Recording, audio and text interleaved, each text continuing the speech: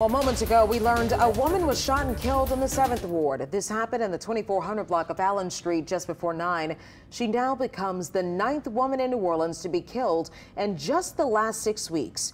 We'll continue to follow this story as we learn more information. And new information tonight about a New Orleans mother killed just over 24 hours ago.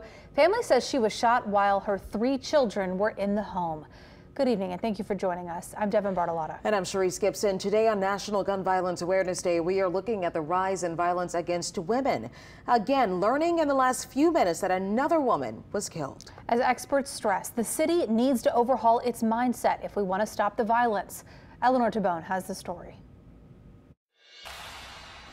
NOPD arrested 34-year-old Loston Lee in connection to the fatal shooting of a 34-year-old woman here at the 3800 block of General Taylor. This incident marks the 8th woman to be shot across the city of New Orleans in the past 6 weeks.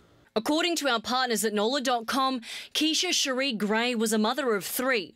Her accused killer is the father of her 2 youngest children. You have children who are now growing up without their mothers? Dr. Reggie Parkway from Tulane University says there are a number of reasons women are being killed.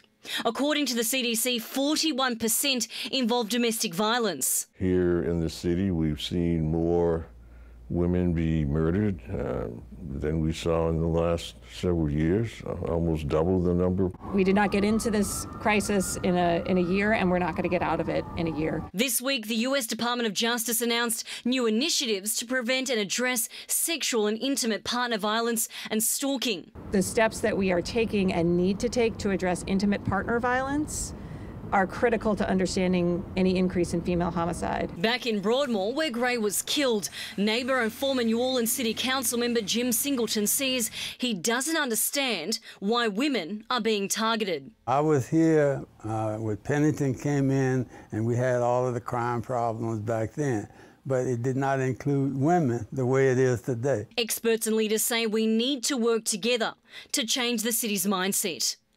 Eleanor Tabone, Eyewitness News. In newly released details from our partners at NOLA.com, police say the suspect in Gray's killing staged the crime scene to make it appear to be self-defense.